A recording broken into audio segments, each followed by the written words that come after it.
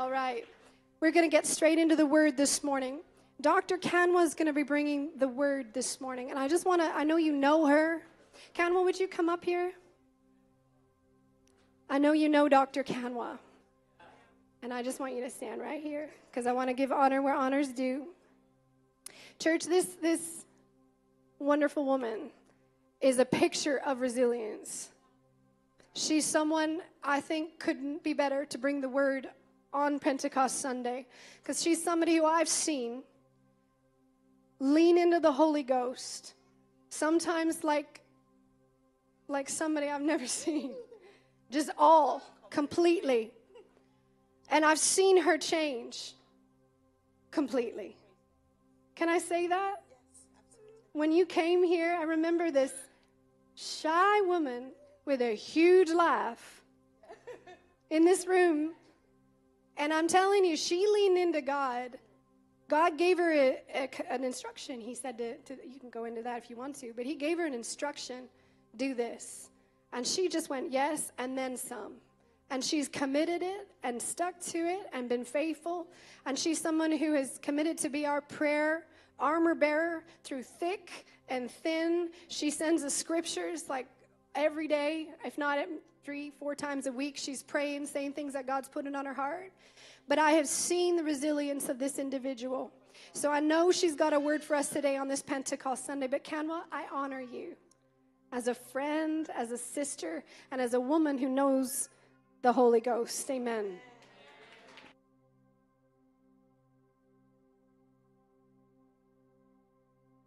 Thank you, Pastor Evie. I love you so much, and I'm so glad. Are we not so glad to have Pastor Evie this morning? And then Pastor Joel said he was going to be watching online. So can we do a big shout hello to Pastor Joel? Loud? Okay. Praise God. I want to also, before I go into the word, I just want to say, yesterday we had our all-team event, and it was such a blessing. I was saying afterwards, I was like, oh my gosh, we are so rich in this house. It was such a blessing. It was just the word, and it wasn't just like people coming out and just talking. It was like scripture and scripture and scripture and scripture. Like Andre came up, Pamela, Brother Femi, Dr. Esther, Bernard, who else? Bookie, Rick. It was so powerful. It was so refreshing. And the teams, just the joy in the room, the fellowship, the passion for the work. We are so rich in this house. I just want to honor every person who serves in the house. The Bible says, Deborah sang a song in Judges where she said, for the leaders who take the lead, bless the Lord. For the volunteers who offered themselves willingly, bless the Lord. So can we just bless the Lord for the people that serve in this house? Praise you, God, for the blessing of the people in this house. We give you glory. Hallelujah. Hallelujah. Praise God. So, by way of introduction of what we'll be going into today, by the grace of God, a few weeks ago, Pastor Joel taught on visions and revelation of the Lord.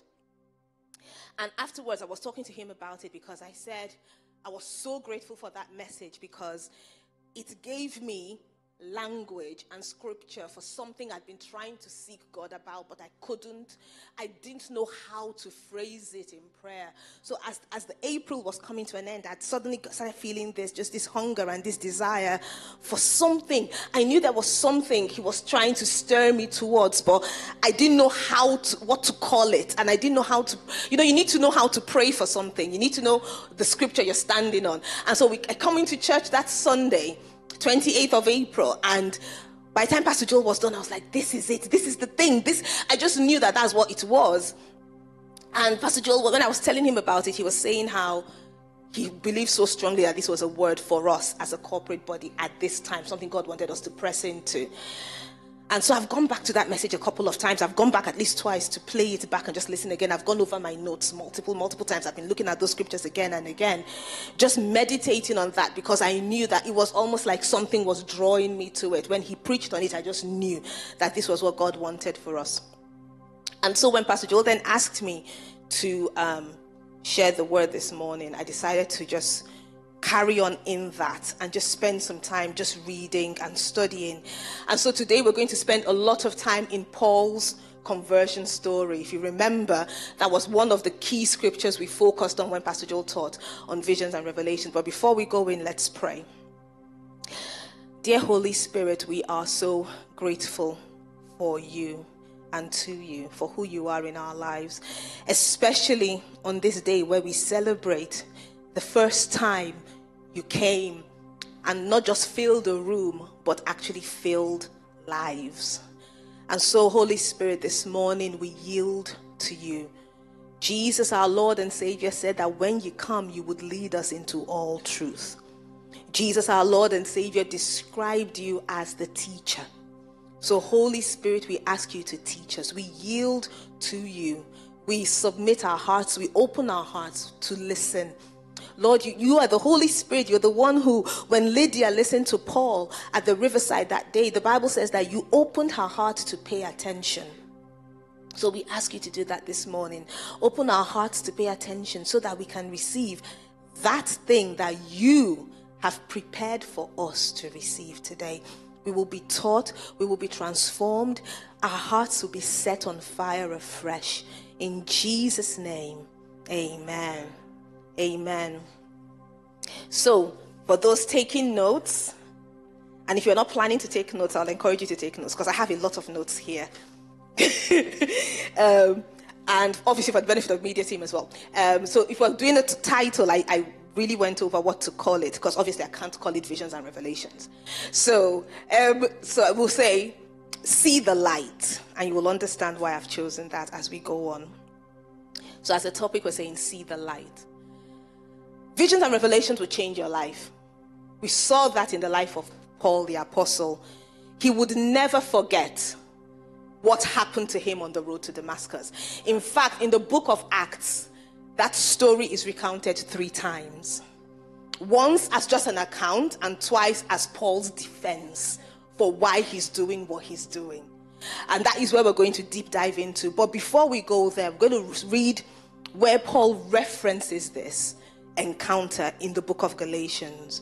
So I'm reading from Galatians 1, and I'm starting from verse 11.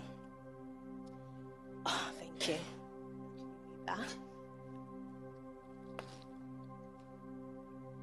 Thank you, Andre. For I want you to know, brothers and sisters, that the gospel preached by me is not of human origin. For I did not receive it from a human source, and I was not taught it, but it came by a revelation of Jesus Christ. It came by a revelation of Jesus Christ. For you have heard about my former way of life in Judaism. I intensely persecuted God's church and tried to destroy it. I advanced in Judaism beyond many contemporaries among my people because I was extremely zealous for the traditions of my ancestors. But when God, who from my mother's womb set me apart and called me by his grace, was pleased to reveal his Son in me, so that I could preach him among the Gentiles, I did not immediately consult with anyone. I did not go up to Jerusalem to those who had become apostles before me. Instead, I went to Arabia and came back to Damascus.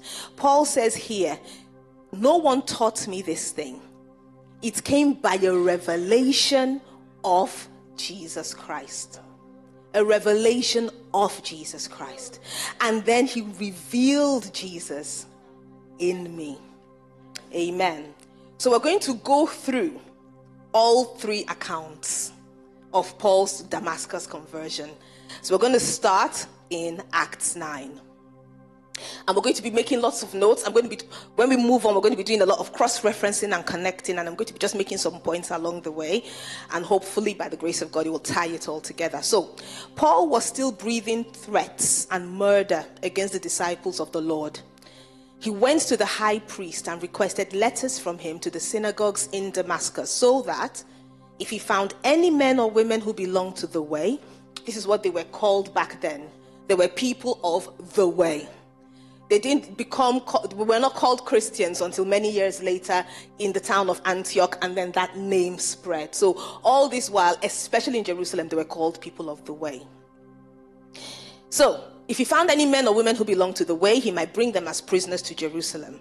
As he traveled and was nearing Damascus, a light from heaven, I want you to underline that. If you are someone that underlines and annotates, that is going to become very significant. So please underline. A light from heaven suddenly flashed around him. Falling to the ground, he heard a voice saying to him, "Saul, Saul, why are you persecuting me?" "Who are you, Lord?" Saul said. "I am Jesus, the one you are persecuting," he replied. "But get up and go into the city, and you will be told what you must do." The men who were traveling with him stood speechless, hearing the sound but seeing no one. This is going to be significant when we move forward. Saul got up from the ground, and though his eyes were open, he could see nothing. So they took him by the hand and led him to Damascus. He was unable to see for 3 days and did not eat or drink. So he went on a fast because he knew something significant had happened in his life. There was a disciple in Damascus named Ananias, and the Lord said to him in a vision, "Ananias." "Here I am, Lord," he replied. "Get up and go to the street called Straight," the Lord said to him, "to the house of Judas, and ask for a man from Tarsus named Saul, since he is praying there. In a vision, he has seen a man named Ananias coming in and placing his hands on him so that he might regain his sight." When Pastor Joel was preaching and read up to this part, it hit me so much that physically he was blind, but in the place of prayer, he had seen Ananias. He could see Ananias in the spirit, even though he could not see in the natural what was going to happen. In the spirit, in the place of prayer, he had seen Ananias. "Lord," Ananias answered, "I have heard from many people about this man, how much harm he has done to your saints in Jerusalem. And he has authority here from the chief priest to arrest all who call on your name," just in case Jesus wasn't aware. "This man you're sending me to, I just want to bring you up to speed about him, because I've heard about him. You might not know this part. The reason he's in Damascus is to arrest people like me, and you're sending me to him." But the Lord said to him, "Go, for this man is my chosen instrument to take my name to Gentiles, kings, and Israelites. And I will show him how much he must suffer for my name." 2 points I want to bring out there. Number one, when you get a vision and revelation from the Lord, it defies logic. Because logically, Ananias had no business walking into the lion's den, basically. Because that's what he would be. I mean, this man has come to Damascus for the sole purpose of identifying and arresting the people who call on the... And you're saying I should go and say, "In the name of Jesus, receive your sight." I mean, that is just me getting arrested. Like, what is that supposed to mean? But Jesus said, "Go." Why? Because Jesus had already gone ahead to make it safe for Ananias to go. He had already gone ahead. He knew that what he was sending Ananias to. He'd already sorted it ahead of time. Ananias didn't realize all that had happened. But you see, when he accepts that go, Ananias gets revelation. Because in verse 17, Ananias went and entered the house. He placed his hands on him and said, "Brother Saul, the Lord Jesus who appeared to you on the road," how did he know that? We don't know how. He's not talked to Saul yet. He walks in. "The Lord Jesus who appeared to you on the road you were traveling has sent me so that you may regain your sight and be filled with the Holy Spirit." At once, something like scales fell from his eyes, and he regained his sight. Then he got up and was baptized. After taking some food, he regained his strength. Now we're going to go to the first time Paul gives a first-person account of this encounter, and that's in Acts 22. And this is where, if you like to annotate and write and scribble in your Bible, you're in good company. Have at it. Have fun. We're going to do some cross-referencing now. So Acts 22 is starting from verse 1, and I'll just have a sip while you find it. Okay. If you're there, say amen. Very good. Okay. Brothers and fathers, listen now to my defense.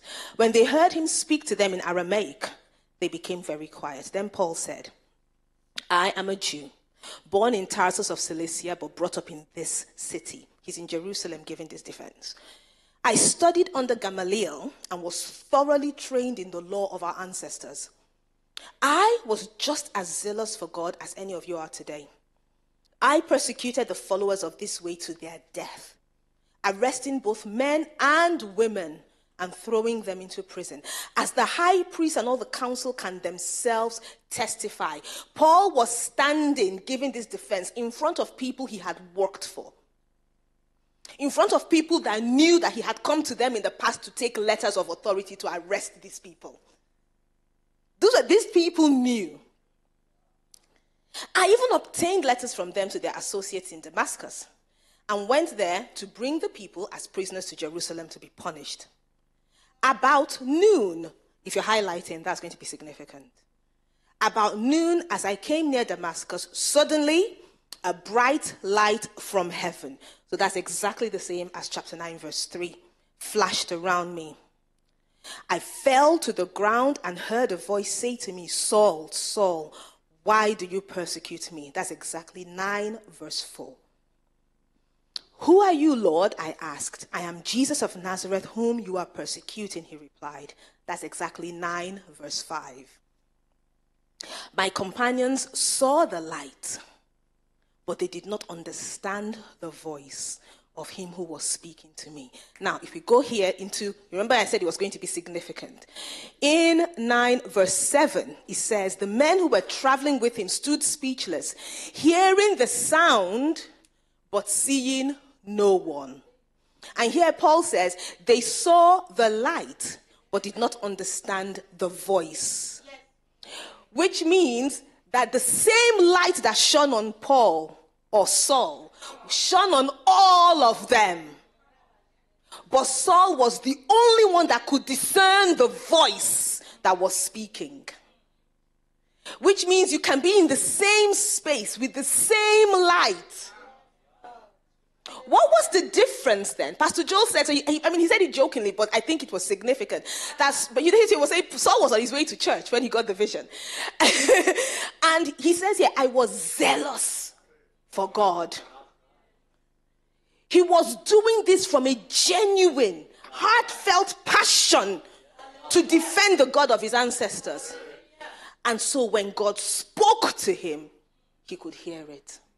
And so if your heart is right, you will hear the voice. If your motive is true, this is something I've had to come to know that, look, when you're stuck in a decision where there is no chapter 8 verse 2, there is nothing in the Bible to tell you which one to pick.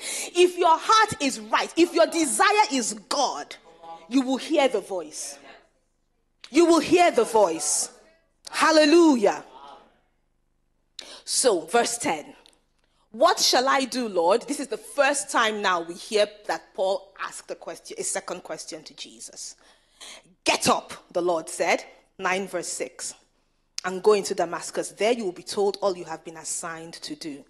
My companions led me by the hand into Damascus because the brilliance of the light had blinded me. That's 9 verse 8. A man named Ananias came to see me, 9 verse 17. He was a devout observer of the law and highly respected by all the Jews living there. He stood beside me and said, Brother Saul, that's verse 17 still, receive your sight. And at that very moment, I was able to see him. Remember, it says that in verse 18. At once, scales fell from his eyes. So even if the vision he had received was something he was questioning, the speed at which his sight came back, that was a miracle. Then he said, now this is a little bit extra. The God of our ancestors has chosen you. And I love this. So I said, I take this for me as well. So if you want to take it, go ahead. The God of our ancestors has chosen you to know his will, to see the righteous one, and to hear the words from his mouth. Amen. Who wants to take that? Hallelujah. You will be his witness to all people of what you have seen and heard. And now, what are you waiting for? Get up, be baptized, and wash your sins away, calling on his name. When I returned to Jerusalem, now remember, from Galatians, we know that he went to Arabia, Damascus, and then back to Jerusalem. When I returned to Jerusalem and was praying at the temple, I fell into a trance. So this is another vision, and saw the Lord speaking to me. Quick, he said, leave Jerusalem immediately, because the people here will not accept your testimony about me. Lord, I replied, these people know that I went from one synagogue to another to imprison and beat those who believe in you. And when the blood of your martyr Stephen was shed, I stood there, giving my approval and guarding the clothes of those who were killing him. This is another one trying to logic with Jesus. Jesus said, get up and go. He said, no, you don't understand. I have an inn here. Jesus said, get up and go, leave this place. He said, no, these are the people I need to be preaching to. Don't you understand? Let me explain Jesus. The way they will believe is because they know me.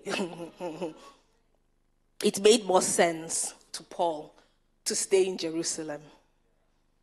The same way it made more sense to Ananias not to go to his house. But the Lord said to me, go, I will send you far away to the Gentiles. Jesus knew they would not receive his testimony. And Jesus also knew that he wasn't called to the Israelites. Jesus did not do all that miraculous vision and revelation for Paul to preach to the Israelites. He wanted him to preach to the Gentiles. Paul says in Galatians that the elders of the church finally recognized that I had received a grace of apostleship to the Gentiles the way Peter had received a grace of apostleship to the Jews. So Paul had to recognize that his calling was not what made sense to him logically. Because he would have thought, I've studied. I was Gamaliel's best student. If you don't know Gamaliel was one of the most respected men in the synagogues. And he's even referenced in Acts, where he stands up actually when Peter and John are being threatened. Gamaliel is the one that gives them advice to say, we know the story of such and such a body who thought he was somebody and nothing came of it. And we know the story of such and such a body who thought he was somebody and nothing came of it. If this Jesus is nobody, nothing will come of it. But if you keep fighting, you will find yourself fighting against God. That was Gamaliel that spoke. That is the man that trained Saul. And Saul was his star student. So Saul said, I know this, what do they call it now? Old Testament. What would they call the Jews calling it? The Torah. I know this Torah back to front, up and down, inside and out. By the time I'm analyzing it to the Israelites, they will believe me. Jesus said, no, that's not what I saved you for. I'm sending you to the Gentiles. Vision and revelation does not make sense. But what happens anyway, let's move on. Acts 26. This is the final time we hear this Damascus story. And obviously, we're going to still try and cross-reference again. So, I'm starting from verse 12. So now he's standing before a king. Now, if you remember what Jesus said to Ananias in chapter 9, he said, this man is my chosen instrument to go to Gentiles, to kings, and to Israelites. And here he is before King Agrippa. I was traveling to Damascus under these circumstances of persecuting the church, with authority and a commission from the chief priests. King Agrippa, while on the road at midday, that's in 22:6 as well, I saw a light from heaven, brighter than the sun. So this is 9:3, 22:6, shining around me and those traveling with me. We all fell to the ground, and I heard a voice speaking to me in Aramaic. Saul, Saul, why are you persecuting me? It is hard for you to kick against the goads. I asked, who are you, Lord? And the Lord replied, I am Jesus, the one you are persecuting. But get up and stand on your feet, for I've appeared to you for this purpose. There is always a purpose behind visions and revelations. It is not for goosebumps. And it is definitely not for feeling that you're something. It's not for you to just feel good about yourself and be like, ho, ho, ho. I tell you what I saw, what the Lord showed me. No, there is a purpose behind it. There's an assignment connected. I have appeared to you for this purpose, to appoint you as a servant and a witness of what you have seen and will see of me. I will rescue you from your people and from the Gentiles. And I love this part. I am sending you to them to open their eyes so that they may turn from darkness to light and from the power of Satan to God, that they may receive forgiveness of sins and a share among those who are sanctified by faith in me. He said, I am sending you to them to open their eyes. So what was the first thing Jesus did to him? Struck him blind. For 3 days and 3 nights, Paul could not see. So that when he went to the Gentiles, he had a practical understanding of their spiritual state. He knew what it meant to be blind. To be blind and see only darkness. Jesus said, I am sending you to them to open their eyes. So when he got up, he was blind. To turn them from darkness to light. So when he got up, he was in darkness. So that he would be touched with the feeling of their infirmity. Because you see, Paul's actual passion, he says it in his letter to the Romans, his passion was for his people. He said, if I could go to hell forever and it will ensure that all the Jews are saved, I would go to hell forever. That was how passionate he was for his people. He never got up and thought, I must go to the Gentiles. They were abominations. He would have brought up to despise them. And so God had to do something in him to make him feel for them. So that even when he writes his preeminent letter, so he has lots of good letters, don't get me wrong, but the letter where he makes the strongest case for why Gentiles should be saved is Ephesians. If you want to understand why we are here, why it came to us, Ephesians is it. He builds a strong case there. And over and over in that book, he talks about the darkness. How they were stumbling in darkness. Stumbling about. Hallelujah. There is a purpose in everything that Jesus permits in our lives. There is something he's working in us for who he has called us to.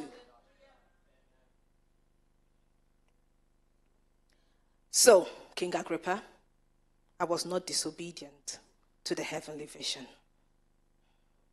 He saw a literal light from heaven. And then Jesus said, I've called you to turn the Gentiles from darkness to light. Just the same way with Peter on the boat with Jesus and gets the biggest catch of his life. And he falls down on his knees and says, depart from me, I'm a sinner. And Jesus said, don't worry. From now on, you'll be fishing men. He likes to make that connection for us so that we can see it. We can connect it because he knows we're human. He knows sometimes we need a little bit of help to understand those visions and revelations. Hallelujah. So I'm going to pick up this about the light from heaven. He mentions it 3 times. And he mentions that the light shone at noonday. The light shone from heaven.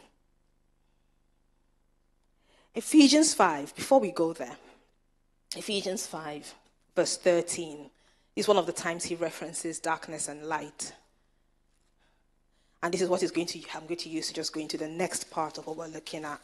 Remember, we're looking at see the light in the context of visions and revelations of the Lord. Not just visions and revelations of the Lord. That was what he says in 2 Corinthians 12. But when everything, so 5 verse 13, Ephesians, but when anything is exposed and reproved by the light, it is made visible and clear. And where everything is visible and clear, there is light. Therefore, he says, I love it in the CSV because of what we've been doing again and again, what Jesus kept saying to Paul. Remember what Jesus said to Paul every time he fell on the ground when the light was around him? What did he say? Get up. Every time Paul fell to the ground, and Jesus said to me, get up. And in the CSB, he says, therefore it says, get up, sleeper. and rise from the dead, and Christ will shine on you. So the light, I'm going to make a case now to tell you that the light that shone from heaven was Christ. Not just, because remember we're saying visions and revelations of the Lord. The light that shone from heaven was Christ. Okay, let's look at a revelation of Jesus Christ. Revelations chapter 1. I'm going to start from verse 12. Then I turned, this is John. I turned to see whose was the voice that was speaking to me. And on turning, I saw several golden lampstands. And in the midst of the lampstands, one like a son of man, clothed with a robe which reached to his feet and with a girdle of gold about his breast. His head and his hair were white, like white wool, as white as snow, and his eyes flashed like a flame of fire. His feet glowed like burnished bronze as it is refined in a furnace, and his voice was like the sound of many waters. In his right hand he held 7 stars, and from his mouth there came forth a sharp 2-edged sword, and here it is. And his face was like the sun, shining in full power at midday. That's how the Amplified Classic puts it. What time did Paul see the light? Noon, midday. He says his face was like the sun, shining in full power at midday. Let's get a second witness of Jesus in Ezekiel. This is what they call a Christophany. Times in the Old Testament where you see a revelation of Jesus pre-incarnation. And we're going to Ezekiel 1. And I'm reading from verse 25. And there was a voice. Every time the attention is captured first by the voice. There was a voice above the firmament that was over their heads. When they stood, they let down their wings, and above the firmament that was over their heads was the likeness of a throne, in appearance like a sapphire stone. And seated above the likeness of a throne was a likeness with the appearance of a man. And from what had the appearance of his waist upwards, I saw a luster as it were glowing metal, and the appearance of fire enclosed round about within it. And from the appearance of his waist downward, I saw as it were the appearance of fire. And there was a brightness round about him, like the appearance of the bow that is in the cloud on the day of rain. So was the appearance of the brightness round about. This was the appearance of the likeness of the glory of the Lord. And when I saw it, I fell upon my face. I love that every time Ezekiel is trying to describe it, he keeps saying, it was the appearance of, it seemed like, it looked like, it was the appearance of. Remember in 2 Corinthians, when Paul talks about the visions, he says, I heard things that were not possible, were not permissible for man to say, indescribable things. Like he's trying to, it was like bronze with fire inside. It looked like a waist, and then it's kind of the fire, he's trying to, like, you can't really, I don't have, but it, just imagine fire, and then bronze, and then the fire went down, and then the fire went, like, you can't imagine it, but it's glory. It was glorious enough for him to fall on his face. And why am I saying this is a Christophany? Because in Hebrews, because he says this was the appearance of the glory of God. In Hebrews 1 verse 3, speaking of Christ, the writer to the Hebrew Christians says, he is the sole expression of the glory of God. The sole expression. And in the Amplified Classic, he says, he is the light being, the outraying or radiance of the divine, the perfect imprint and very image of God's nature. He says he is the sole expression of the glory. He is the light being. 2 Corinthians 4, Paul says of him in verse 6. For God who said, 2 Corinthians 4 verse 6. For God who said, other version says God who commanded. God who said, let light shine out of darkness, has shone in our hearts so as to beam forth the light for the illumination of the knowledge of the majesty and the glory of God, as it is manifest in the person and revealed in the face of Jesus Christ. Remember in Revelations, John said his face was like the sun at midday. The glory of God is revealed in the face of Jesus Christ. So when we say visions and revelations, when we go into chapter 12 of this same 2 Corinthians, Paul said in verse 1, I will go on to visions and revelations of the Lord. Of the Lord. Why?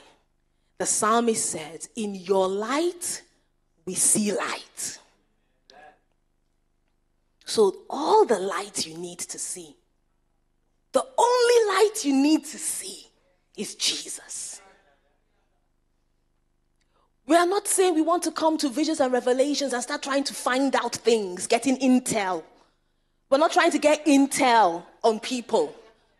We're not trying to get intel on the situation we're going through and trying to figure out the who, the what, the why, the when, the how. All you need to see is Jesus. He is all the light we need. Don't we seek him? John said, when I turned, I decided to turn to see the voice that was speaking, and on turning, I saw. On turning, I saw. We need to take our eyes off that person, off that situation. You know, sometimes you can't get your eyes off it. It's so in your face, it's so persistent, it's so loud, it's so attention seeking. But on turning, I saw. Because when you see Jesus, when you see the glory, when you see the light, then you will have a revelation that is unshakable. Paul goes on to say in Galatians chapter 2, this was one of the scriptures Pastor Joel referenced. Verse 2, he says, I went up according to a revelation and presented to them the gospel I preach among the Gentiles, but privately to those recognized as leaders. I wanted to be sure I was not running and had been running in vain. Now, this is powerful. Paul has already started off in chapter 1 to say, look, this gospel was not taught to me. I received it by a revelation of Jesus Christ. Even in Corinthians, when he gives instructions about the Lord's Supper, he said, I received from the Lord what I am telling you. In Amplified, he said, it was given to me directly. Paul is trying to tell even the Corinthian church that, look, this is not, Peter didn't come and tell me what happened that night. Jesus showed me what happened that night. And yet, he went to the leaders in the church to say, just checking. Let me just make sure I'm not running in vain. Let me just make sure I got this right. Remember what Pastor Evie said, do not allow yourself to be isolated. Don't allow yourself to be isolated by trouble. Don't allow yourself to be isolated by vision. I know what Jesus showed me. I know. It's my vision. I have a revelation. And then you end up, Paul said, I wanted to make sure I was not running in vain. So I went to those who were recognized as leaders. Good counsel, so important. And he says, but not even Titus, because remember the Galatians had gotten off track here. So this is he's referencing Galatians trying to now get circumcised and stuff as ways to be saved. So he said, but not even Titus who was with me was compelled to be circumcised, even though he was a Greek. This matter arose because some false brothers had infiltrated our ranks to spy on the freedom we have in Christ Jesus in order to enslave us. But we did not give up and submit to these people for even a moment. Why? He knew what he had received. He knew the revelation he had received. He knew what he had seen. He knew what had happened to him. So when other people showed up and tried to infiltrate and tried to suggest other things, he said, we did not submit to them even for a moment. We did not give up even for a moment. So that the truth of the gospel will be preserved for you. What was it he saw? It wasn't a what, it was a who. The light from heaven was Jesus Christ. And when he saw Jesus, he became unstoppable. When he saw Jesus, he started on a journey that defied human logic, but became the most significant journey of all of our lives. So who we want, who we seek, who we need to see is Jesus. John 12, verse 35 to 36. I'm reading from the Amplified Classic. Jesus said to them, "You will have the light only a little while longer. Walk while you have the light. Keep on living by it, so that darkness may not overtake and overcome you." In John 1 verse 5, it says the light shines in the darkness, but the darkness could not overcome it. But then Jesus says, Jesus, that is the true light. Verse 9 goes on to say, he was the true light that was coming into the world. Jesus says, look, this light, you have to walk in it for the darkness not to overcome you. It's not enough to say the light shines in the darkness. Are you in the light? He who walks about in the dark does not know where he goes. He is drifting. But while you have the light, believe in the light. Have faith in it. Hold to it. Rely on it so that you may become sons of the light and be filled with the light.